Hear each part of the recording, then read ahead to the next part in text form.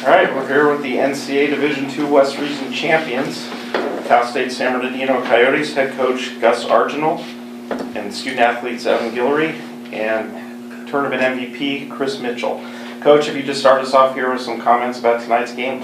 It's hard to put it into words. When you compete on such a stage, you're able to do this with these great student athletes.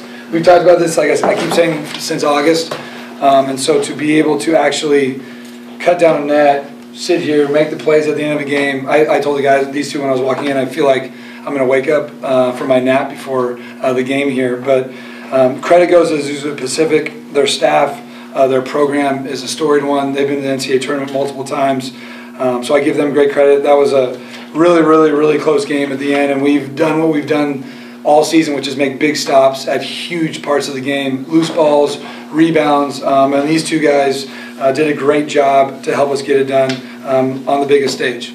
What did you think the difference in tonight's game was? I thought we were really physical. I thought that as the game wore on, our ability to get out to three-point shooters, they only made 3 threes. They averaged 8, so we were physical with them all night, and I think that wore them down. We made them play a 2-point game, and in doing that, I think that really allowed us to extend and not allow them to make, even though they made a ton of big runs, a huge run to take the lead or anything like that. And how did you like the way that you guys responded once you guys, I think, were up 16 at one point in the first half, and they cut it down to, I believe, 2. How pleased were you with the way that your guys responded? I mean, it's usually a game of 3 runs, and there's going to be one big one in the first half, then there's probably going to be 2 in the second half. And so I thought we won 2 of those 3 runs, and again, I thought they responded. And these guys were talking maybe more than they have all year. Less than the coaches, and it was just about them staying poised and composed and making the big plays and stops. So it goes to them. Evan, how's it feel to be a region champion? It feels great, man. It feels great, and having the belief system in the coaches and stuff like that, it just it's very bittersweet. It's very sweet. There's a lot of hard work put in this year, and you know, to win again, it's hard to win in college. It's super hard. So when you win, you got to cherish it, and we have way more work to do for sure. What do you think was key for you guys throughout this whole tournament? I think our grit. I think our ability to buckle in when things weren't going our way. We were battling adversity. The way we all responded, and the coaches, like I said, just reinforcing that stuff. Like, it's not going to be easy, you know. So I think our mentality, mindset was the biggest thing. Let's see, with the piece of the net, though, or was that like getting up there and cutting? Oh, it's good. It's always good. Take this home and stare at it all night. I don't know. Do something. And Chris, I mean, you played phenomenally throughout this tournament. How do you feel about your effort and having it rewarded with the regional championship?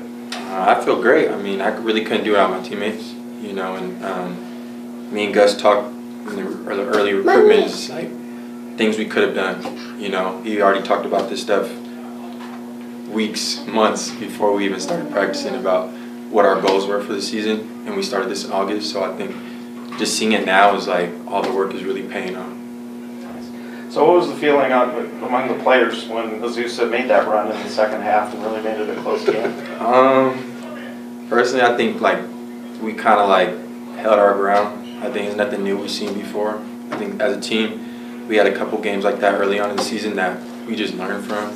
So I think really what helped us was our defense and just talking. There was nothing really new. I guess for any of you guys, I mean, how's it feel to be going to the Elite 8? You know, 3 wins away from a national title. Oh man, never been. So never been. I'm stoked. I'm stoked. It doesn't feel real right now. 1 in a row. Yeah, we've talked about it all year long. It's kind of like our hashtag 1 in a row. Play as good as you can for the next game up, the next game through Super Bowl. And I felt like from November we really put a target on our own back. The pressure was on us all year, and I think it's helped them know that, hey, we're kind of we've been hunted all season. And these guys have responded each game, and when we haven't, we've really taken the time to learn from it. So now to have a chance to go win one more and try to, you know, advance to the Final Four and all the things that you're talking about, I think they're built for it. So I'm really excited about the opportunity to be on the biggest stage that you can be on in college basketball and have a chance to advance and represent this university that's a storied basketball program and athletic department. And I want to thank my athletic director, Sri, for giving me the opportunity to be here and these young men this opportunity. My staff has been phenomenal all year. Tim Ross is in here right now, but Marcus Black, Micah Dykes, and so we're just so excited, and we'll go represent the CC2A. Good. Any questions? All right. Congratulations, Cal State San Bernardino. Thank you so much. Thank you. Let's get out of here. I go through shorts, figure this all out, right? So the NCAA like travel. I'm not stressed about it.